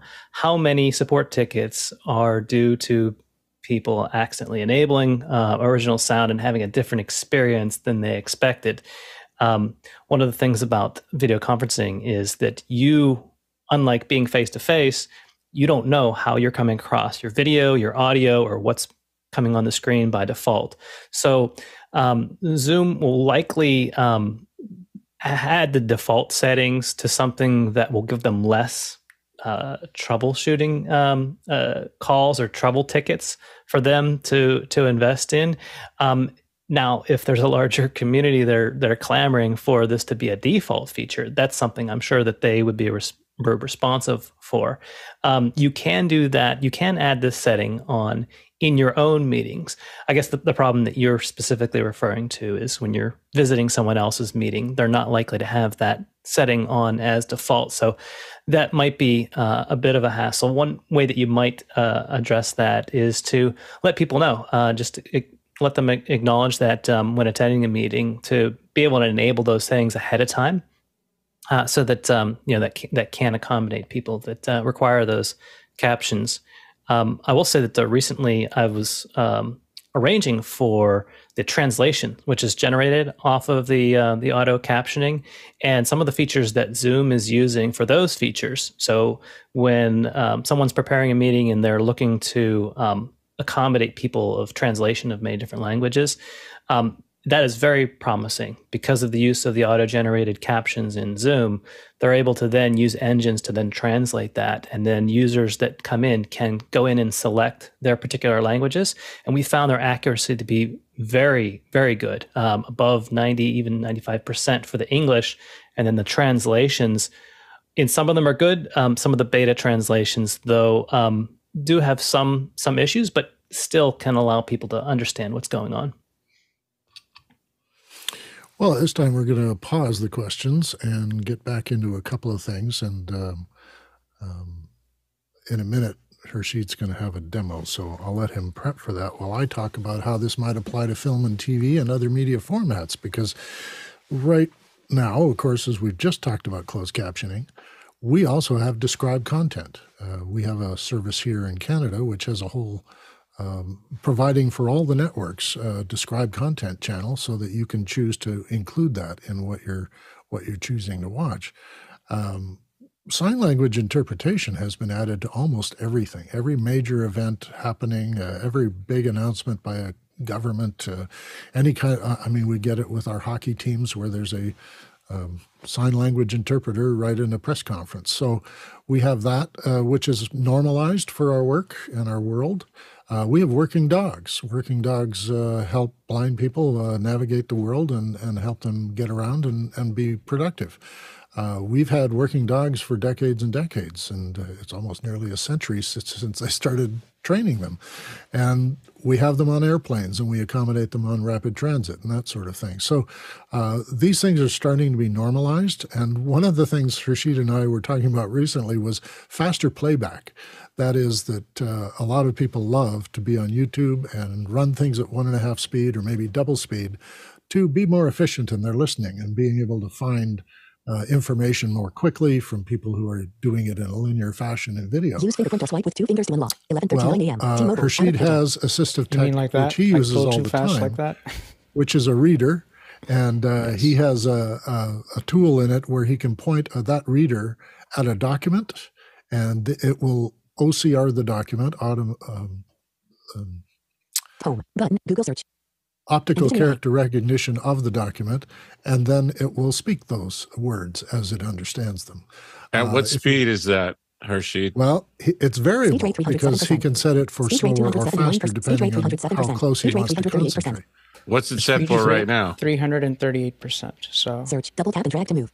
Button, Google search. Oh, I thought it was 337. Spotify. Speed rate 372%. now it's at 372. YT music. Spotify. He's teasing you. YT music. Magnify. Speed rate 409. Keep notes.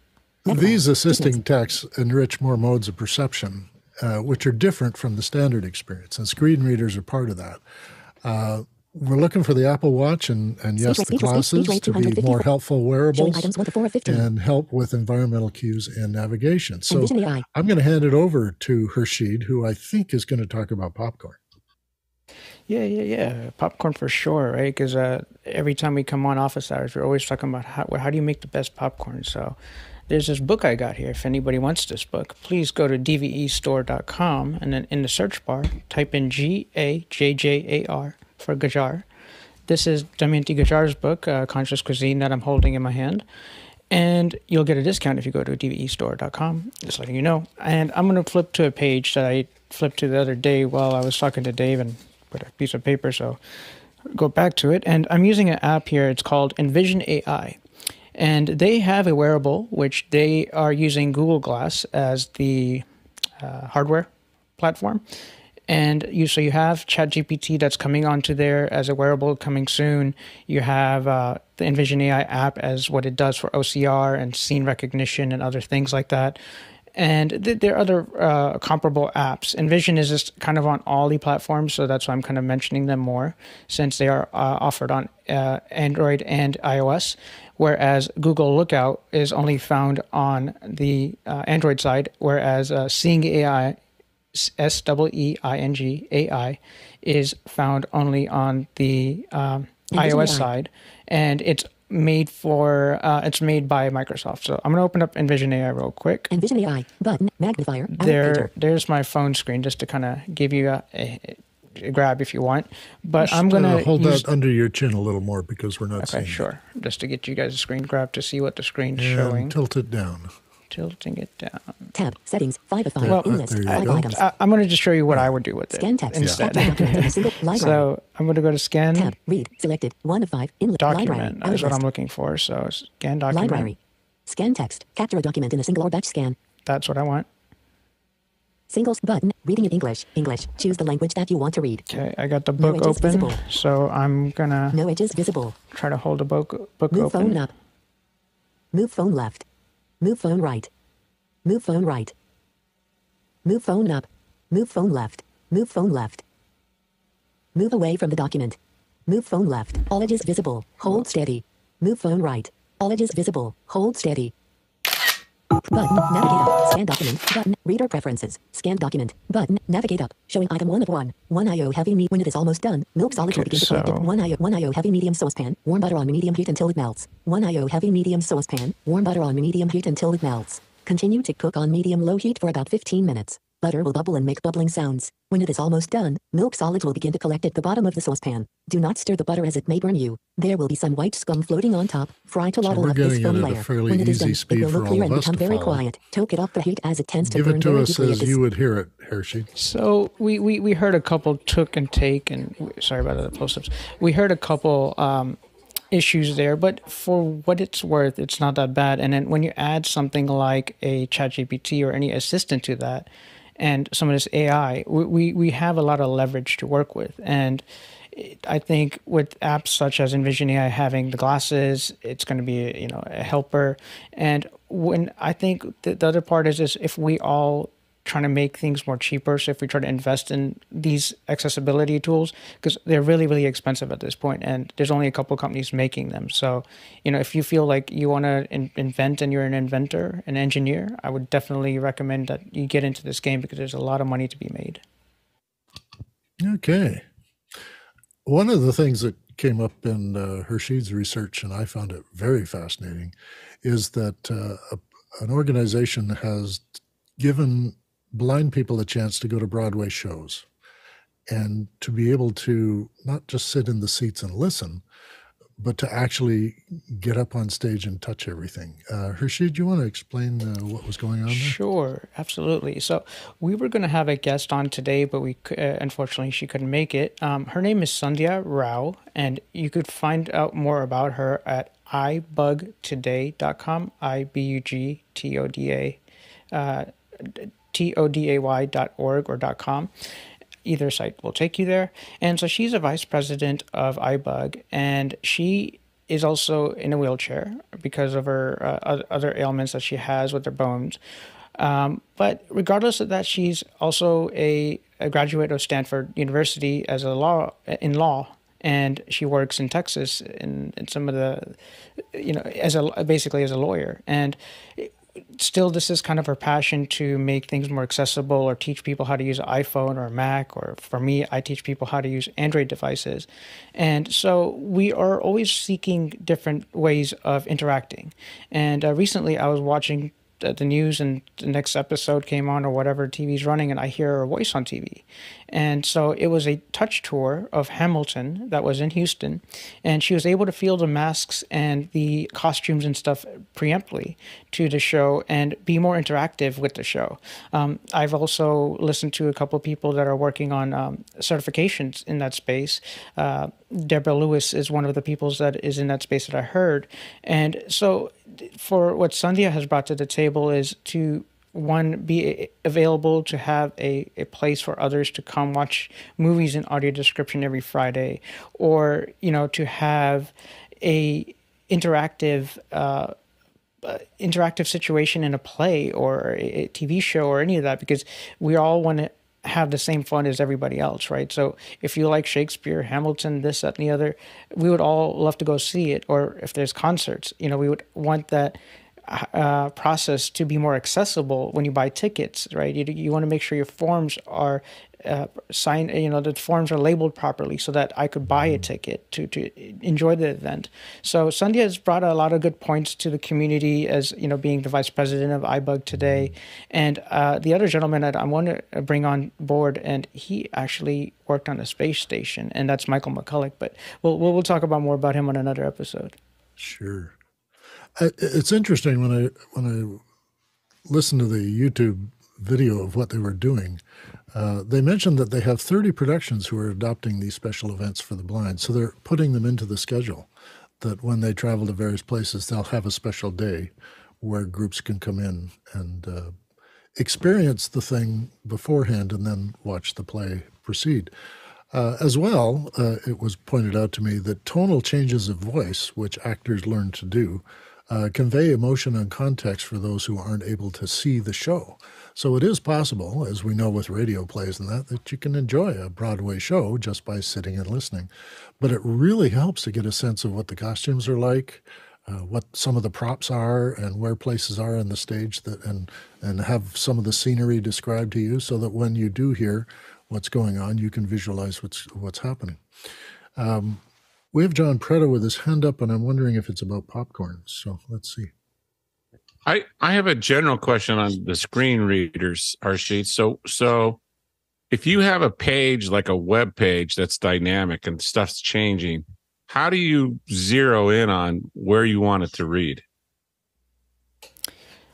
Wonderful question. So there isn't necessarily a dynamic place that you would use your eyes to. So you're thinking of your eyes at that point, right? So if you're thinking of a web page, let's just say you have 5 paragraphs, and on the top you have a logo, and then you have buttons that say home, contact us, right, left to right. And if we're looking at information like that, if information is changing below like an advertisement, it's not important to you right then and there. What is important might be is you want to read the main paragraph or the meat and potatoes of the article, or a news ticker or sports. Right. So you want to scoreboard. Focus on that item. So let's say if it's a news ticker, right, I would focus on the news ticker, and then a news ticker would be the one that's changing its dynamicness. But how do you do that? How do you focus on that area?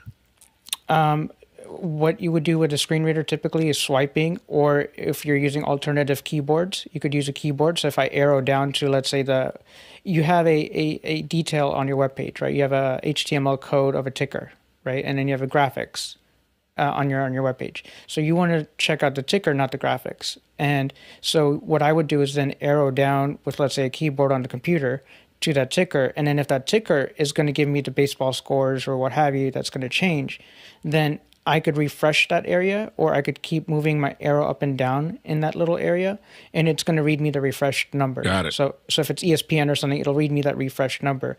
But if I look at the web page, I'm not going to hear it if I'm at the top of the web page that these numbers are changing or things are dynamic. That's kind of the explore till you know what's going on your web page. All right. It's interesting to me that there are things ordinary people can do to help out. And the expertise in office hours answering questions of a technical nature about media and production and events is really helpful. But there's also expertise here that can help in the larger community of disabled people. What can ordinary people do? Well, they can sign up for Be My Eyes or ARIA Explorer and lend your voice to the organization if you have experience in voice work. We can also see how things have changed and start advocating for the disabled community in our own local areas, and see what needs to be done and maybe advocate for having some things done. Harshit and I some time ago talked about the currencies that countries use and the plastic or paper that these currencies are printed on, and how they're slowly beginning to add things to it. And I know in Canada here, we put Braille on our money about 12, 15 years ago. And it's been very helpful for the blind to be able to distinguish the denomination of paper currency. But there are issues with coinage and difficulty determining coinage. I've seen some from my recent visit to Japan that all the sidewalks and streets and inside buildings have yellow strips down the middle. And they're there to help people who have white canes to be able to navigate and know where a sidewalk ends or where an alley starts, and be able to see that I'm on this side of the yellow line and I'm not going to run into you if you're coming toward me. I didn't think about that much while I was there, but when I came back, I kind of missed the yellow line because I thought this would be really helpful in my environment. So I might advocate for that. I'd also like to point out that all these things help everyone, and I've been repeating that through the whole show, but I think it needs repeating constantly, that I benefit from any kind of improvement as well. So if we get ourselves out of the tech verticals and have more capability on all platforms and in every online service or feature or social media, then it improves your design, and it really makes things easier for everybody. We can integrate these things in our labs and in office hours and maybe in after hours, where we take time to describe things, or we try and make sure that the visualization of things is not the primary mode of communication. And we're doing similar things, but there are some things we could be doing better. And maybe even during our question and answer periods in the first hour, a little more description of what people are seeing when they put up a web page or something to explain a device. We may need to describe a little more of what we're looking at. And I really think it's interesting that Tom, one of our regular panelists, works with hearing aids and also is able to monitor himself. And he has some opinions sometimes on how hearing aids will seal you off from the world, and it changes your perception of the world. We have a question from Laura, so let's hear what she's got to ask. Yes, we do. Laura Thompson from Beaumont, Texas asks, Harshid, are you familiar with the Vision Aware website? I am not aware of that website specifically, but would be happy to go find it in the Accessibility General to go look at it after the show in Discord. All right. I did mention earlier about making PDFs better, and one of the ways that was brought up to me is that when Harshid and his partner were reading my PDF, it would describe a graphic, and I had a bullet. So I wasn't aware that PDF was making a bullet out of using a graphic. And we also noticed on a web page we were looking at, it described an image by its name.png. So it was like 2579F underscore BAR and then PNG. And that was the verbal description of an icon. And we're not trying hard enough to put in what an image is. We're letting these images be described almost randomly according to where we get them from or what sort of services we're picking them up from. So it's to advocate more for anything we do in office hours to run it through the checks for alignment with the regulations and make sure that we're doing that stuff ourselves. We do have links on the site for all of the organizations mentioned, the CNIB in Canada, the AFB, the ACB, and the Royal National in the UK. So look up some of those, learn something from them, and see where there's opportunities for people to be helped with what they do. Harshid wanted me to mention this thing that my wife and I came up with, and it was an agency that would have retired kindergarten teachers. And retired kindergarten teachers would be hired by organizations to do quality assessment of their interfaces, their operations, and how easy something is to use, because they're in the business of explaining to kindergarten kids how something works. And if they were used more consistently, then maybe we would improve the interfaces for some of these obscure things, like trying to fill out an insurance form on an insurance page and not knowing what the nomenclature or jargon is, and not knowing why, when I finish this, it takes me back to the front page and things break and I can't understand why it's not working for me. And as a guy who has been using computers long enough to be able to manage a web page interface, I figure some of them don't pass the kindergarten teacher test. So maybe in a future job, I'll set up an agency where teachers around the world are helping people make simpler explanations of things for web pages or interfaces. We should all keep moving forward and continue to innovate and leverage the potential of machine learning when it comes to this stuff. I want to thank Harshid, and it's been a pleasure to sort of share the stage with you and to be able to answer some of these questions as well. Another thank you goes to all who participated today. We had a very small panel today, but that's all right. And Dave, we also acknowledge... If we want to remind them about May 18th is GAD, Global Accessibility Awareness Day. So we will have more discussions on accessibility. Laura, please come on the panel. We miss you on the panel right now. And again, if we have more questions, please feel free to, ask us in Discord or after hours as well. I'm more than happy to answer anything and show you how it works or how a screen reader might help your business. So please feel free to get in touch. Yeah, that's a global awareness day, and it's May 18th, so you might even see that on the news in your regular feeds. There's always people in after hours all day and all night ready to get you a quick answer, well, most of the time, to nearly any technical questions you might have. I want to thank everyone for being here. Josh is showing us the Global Awareness Day page, which is 39 days away. Is that what that is? Yes. There's a countdown on there. It's from the GAAD Foundation, and we encourage everyone to check that out. Thanks for being here. We'll see you again next Saturday for Education Hour.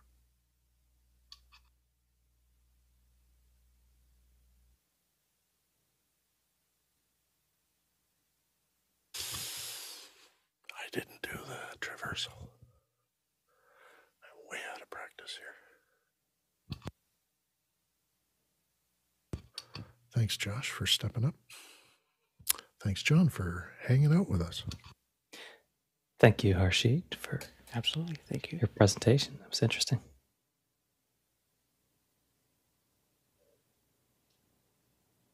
Harshid, Midjourney just added a described scene into Midjourney last week, and it works pretty well. Just like all about accessibility. My Eyes or whatever it's called, or Look My Eyes. Be My Eyes, yeah. Yeah. Does it tell you what it tried to make it look like, or is it telling you the what? No, you uploaded.